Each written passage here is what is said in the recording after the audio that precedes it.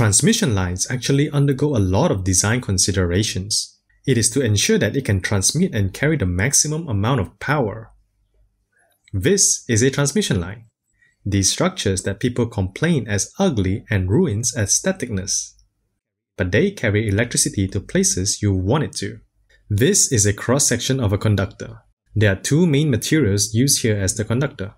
The outer fibers are of aluminum, designed to conduct electricity and lightweight to reduce sag.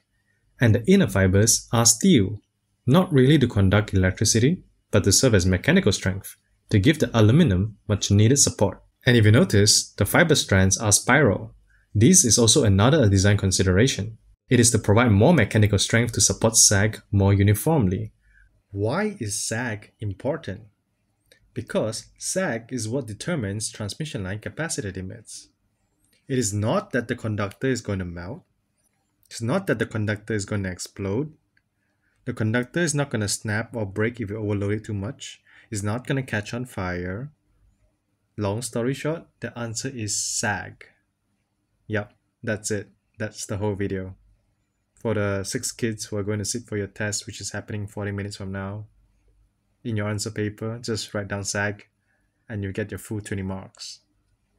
When you're conducting electricity, especially AC electricity, alternating current, not valid for DC current, the electrons tend to run along the edges of the conductors, leaving the center of the conductor practically useless and not conducting much.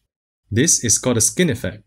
More electrons on the same area will cause heating quickly and will expand and lead to sag. This is how much electrons you can carry on a solid cylinder. And this is how much electrons you can carry with fibers. So by chopping up solid cylinder into multiple strands, you have essentially opened more roads and more paths for electrons to run along and less congestions. More transmission capacity and less temperature increase. There, master's degree done. We talked about why we designed to avoid or minimize sag. But why is sag bad? Nobody likes it saggy, right? Nobody. Well, you will get a different answer if you talk to different people about sag. If you talk to engineers who work in this line, we don't want the sag because it's gonna break the clearance. That's the keyword. Clearance. There you go, another 10 marks. Sag is what determines the limit for transmission line carrying capacity. Transmission lines stay in the air and off the ground for a reason, so nobody touches it or gets near it. In other words, clearance. So what happens to the line when the clearance is breached? Well, electricity finds a path to earth or ground. Specifically, electricity finds a shorter path to ground. That's why they call it short circuit. In other words, a flashover may happen. When a short circuit happens, voltage is not maintained and the protection relay will kick in and trip the circuit.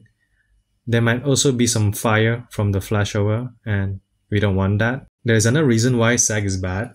The first reason we mentioned earlier in this video is clearance. There is another reason why the conductors cannot be too hot other than sag, and this is the reason. So this is a regular conductor and this is the conductor when it's hot and saggy. This is a regular conductor at normal conditions. And because of loss of power, the temperature increases, and because the temperature increases, it becomes elongated and saggy. But when it cools down, it returns to the shape and less saggy. It's like a rubber band, stretched and unstretched. So this is all true if the conductor stays below like 75 degrees Celsius.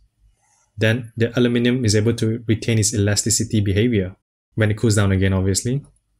But if you spend time above the design temperature limit, the aluminum will anneal and it will lose its elasticity property. So the next time the aluminum is heated up and lengthened, it will take less temperature and less sag to breach the clearance because it is already annealed and it doesn't have elasticity anymore. Since you guys stayed on the video for this long, here's a little bonus bit of knowledge. In class, you learned that lines have inductive properties. It also has capacitive properties, but it is well known that the capacitive part comes from the line and the ground resembling a capacitor. But where does the inductive part come from? The inductive part of the line comes from this. Watch carefully. You're about to get your mind blown. The inductive part of the line comes from the conductor fiber strands spinning in spirals, very much like an inductor coil. Boom. Mic drop. All those times when you just accepted the fact that transmission lines are inductive and therefore omega L is larger than R and impedance Z can be just assumed to be omega L. The L part comes from these spirals. Try asking your professor on where this inductive part of the transmission line comes from. I bet they don't even know shit. They may not even know what this image is if your professor has only been inside of a university. Another design consideration is the lightning shield. Depending on which part of the world you are in, there are different standards. This is an isochronic map, basically a map of how often lightning strikes a certain area. Lightning density, if you will. At places where lightning doesn't strike that often, a 30-degree shielding protection may suffice. This is a 30-degree shielding angle. It means that from the top Irving wire, where it shields the rest of the conductors, it has a 30-degree protection. But at places where lightning is more dangerous or generous, we have to go stronger on the protection. This is a 0-degree protection. 0 degree means that the top wire, the shield wire, has a 0-degree relationship with the rest of the conductors. One straight line down.